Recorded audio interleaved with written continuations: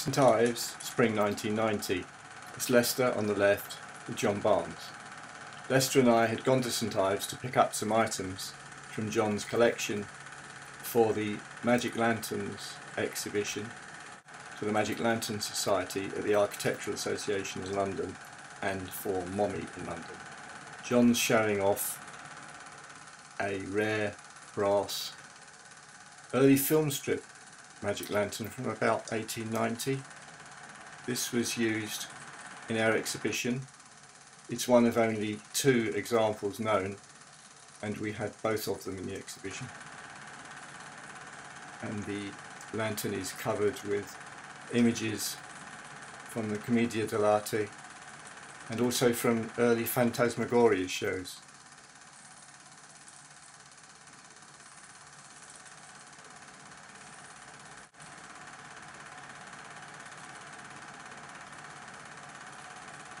As we can see here in these close-ups. We were mostly there to collect lantern slides, which Lester and I selected from the very large collection which John and Bill owned, and which is now in the Cinema Museum in Turin.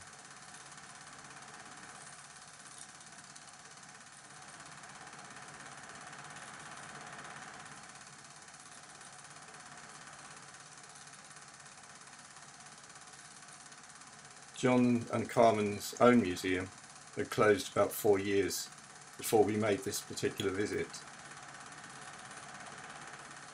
There's a nice early small Phantasmagoria lantern from mid-19th century.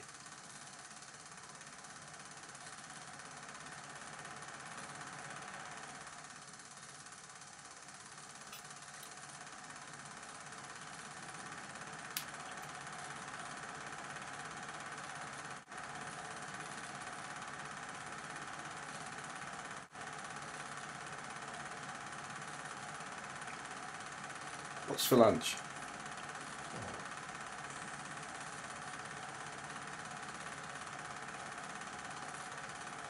Lester takes over the camera for this shot.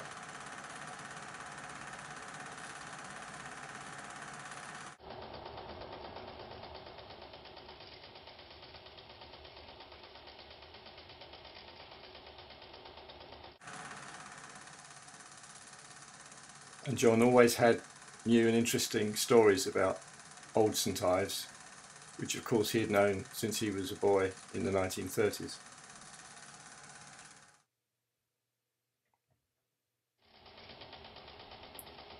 John and Carmen's home,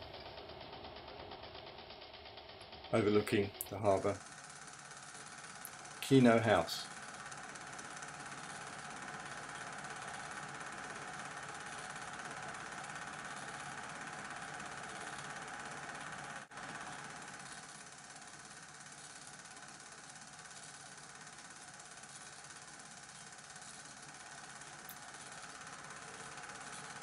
John once said to me as we stood watching the tourists taking their holiday snap photographs, "Those poor people," he said, "all their memories will fade as the colour dyes in their photographs disappear." And I said, "Oh, I don't think so, John." He was right, and he was wrong. The colour bleaches away, the images disappear, but the memories don't fade.